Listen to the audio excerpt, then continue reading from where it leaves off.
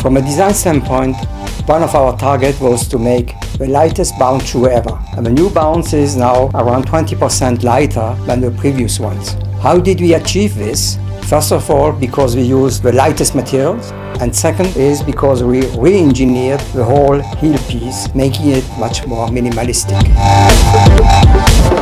In Bounces 4, we re-engineered completely the heel unit. We removed the crash pads for high displacement. We used high-end materials like carbon fiber in the top plate and a leaf spring system to allow high displacement and durability at the same time.